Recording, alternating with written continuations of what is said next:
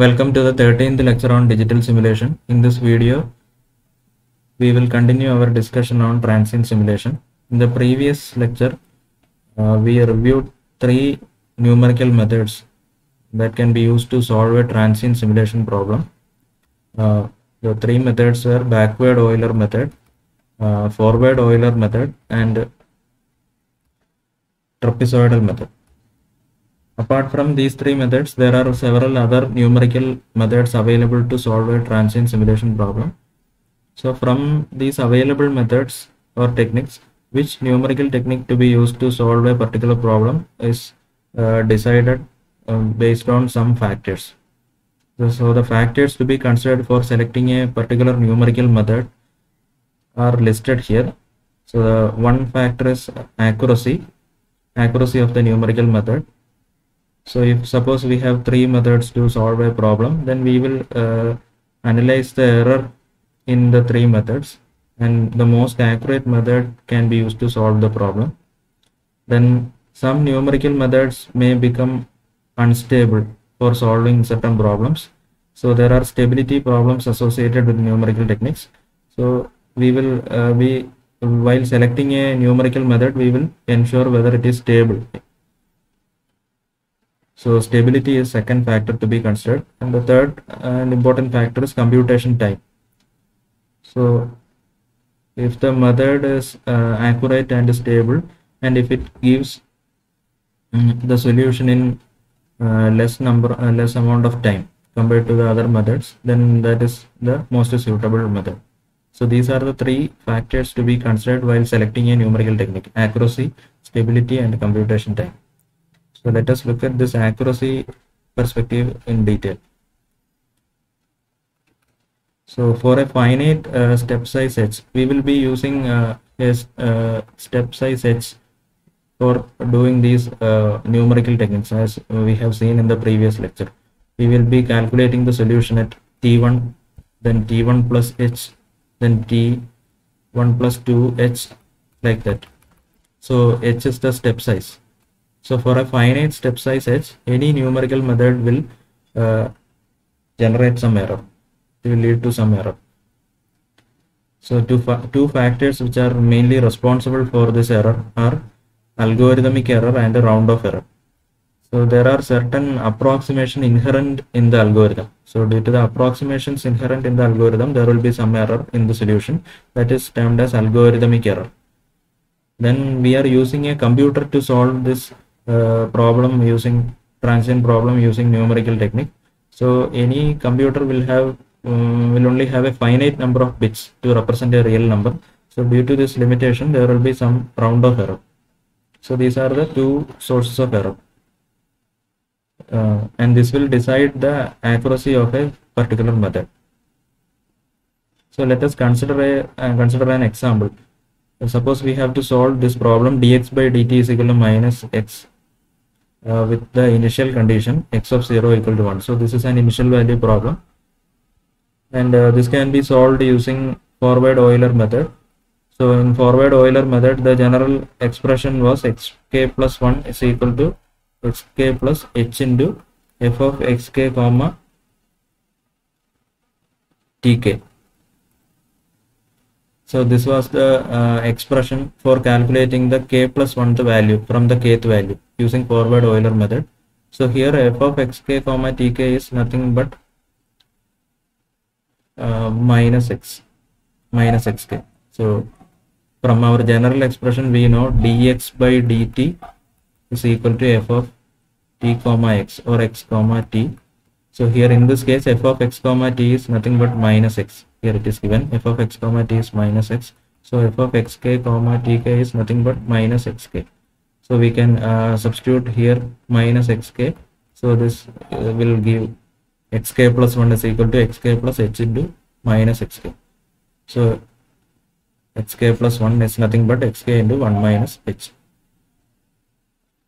So the three sources of error in xk plus 1 are: one is algorithmic error due to the approximation, because we are truncating the terms in the Taylor series. From the second order terms onwards, we are truncating. So there is an inherent error in the algorithm. So that is algorithmic error. Then there is round off error because we are using finite number of bits to represent the real numbers coming in this process. So there will be some round off error. Then error in the computed value of xk. So this is an important point because in order to calculate xk plus 1 we are using the previous value xk into f of xk comma tk into hk. So in order to compute xk plus 1 we are using the past value xk. So the error in the computation of xk will propagate into the computation of xk plus 1. So error in the computed value of xk from the exact value at t is equal to tk. So at t is equal to tk, the exact value of x may be xk cap. So this may not be equal to the numerically computed value xk. So due to this error in computation of xk, there will be error propagated to computation of xk plus 1. So these are the three sources of error in calculation of xk plus 1 in forward Euler method. So if we assume that we know the exact solution at the kth instant, at t is equal to tk, suppose the exact solution is xk cap, then we can calculate xk plus 1 using that exact solution xk cap. So there is no error from the past value. So the error at this step is completely exclusive for that step. So that error is termed as local error. So if we are using the exact solution available at t is equal to tk, assuming that the exact solution is available at t is equal to tk, and if we are using that for computing the k plus 1 value, then the error occurring in that step is termed as local error. So local error at the k plus 1 step, epsilon k plus 1 is defined as the value, numerical value computed at k plus 1 step using the exact solution at kth step minus the exact solution, exact value at k plus 1 step. So numerical value minus the exact value gives the error which is termed as local error at that step, k plus 1 step. We will define this in more mathematical terms in the coming videos. So this is just an overview of local error. And if we know the we know only the initial value x0 at t is equal to t0, we know the initial condition. So that is the exact value of x at x0. And in calculating the value at t is equal to t1, x1, there will be some error. Then that error will propagate in the calculation of x2 at t is equal to t2. Then further this error will propagate till the n plus 1 step. So the n plus 1 value xn plus 1 will have some error propagating from the initial point itself. So if that numerical value is subtracted from the exact value at tn plus 1, then the total error is termed as global error. So suppose we plot x versus x of t versus t. Suppose this is the this is the exact plot, and by using numerical technique, suppose we get a plot like this. At t is equal to 0, we are starting from the same point. Say t is equal to t0, we are starting from the same point. Then later onwards there may be some error. So this suppose this is the n plus 1 value, and so this x of t n plus 1, the exact value minus the numerical value computed at t plus n plus 1 step will give you the global error. So we will formally define global error in the next video. So this is just an outline of what is local error and global error. Then effect of step size, as h is reduced, the local error will decrease. For forward Euler and backward Euler methods, it is observed that the local error reduces almost at the same rate, whereas for trapezoidal method, the error reduces at a faster rate. So trapezoidal method is having lesser error. Error decreases at a faster rate in the case of trapezoidal method compared to forward Euler and backward Euler. So for forward Euler and backward Euler method, and the local error is directly proportional to the square of the step size, whereas for trapezoidal method it is proportional to cube of the step size. So this is here error is reducing at a faster rate since it is proportional to cube of the step size. Whereas for forward Euler and backward Euler, error is proportional to square of the step size. Now I have numerically solved this problem. Dx by dt is equal to minus x with the initial condition x of 0 equal to 1 using MATLAB. So the plots are shown here. So the forward Euler the method is the results obtained using forward Euler method are indicated using this cross. So this cross shows the result obtained using forward Euler method, and this continuous line, the solid line represents the exact solution. So the forward Euler solution obtained using forward Euler method is slightly lying below the exact solution. Then the solution obtained using backward Euler method is indicated by a cross. So you can see that the crosses, these are the points obtained using backward Euler method, and those points are slightly lying above the exact solution. Okay, so this is evaluated for a step size h is equal to 0.2.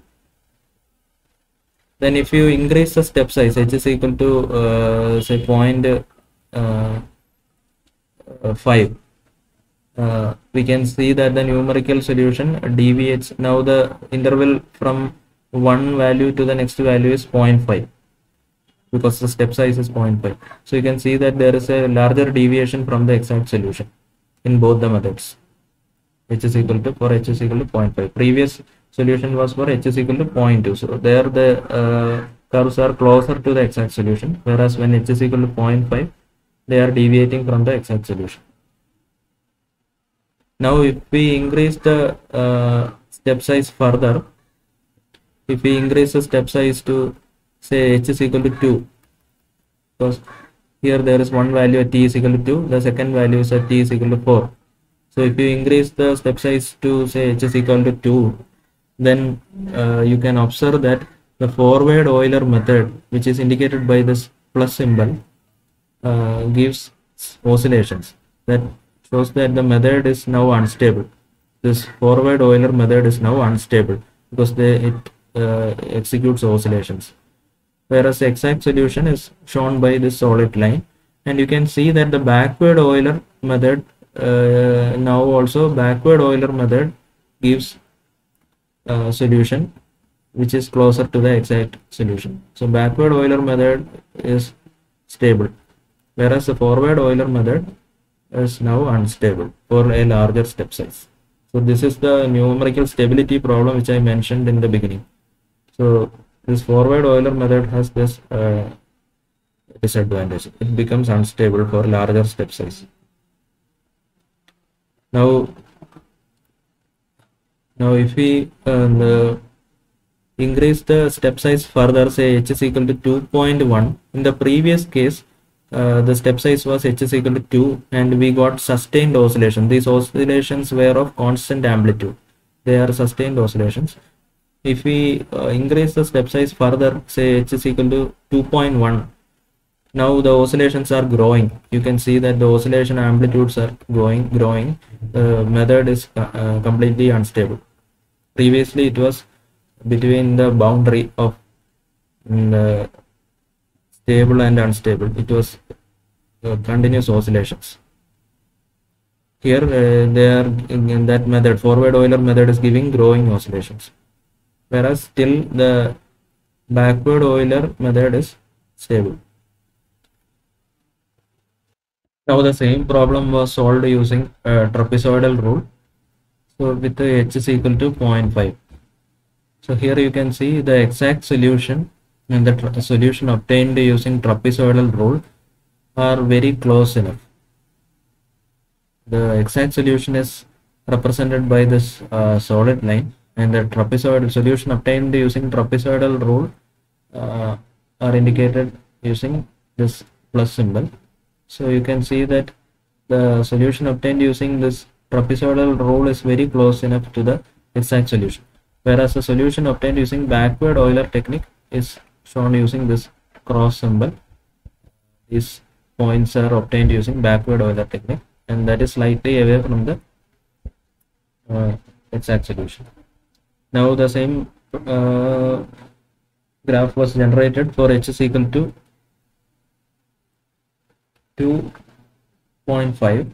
For h is equal to 2.5, again the backward, both the methods are stable, but due to the larger step size used, both the solutions are initially away from the exact solution. This is the exact solution.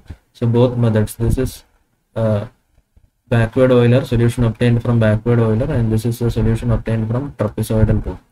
So initially they are away from the exact solution, later they converge. There is no stability problem even if a large step size is used.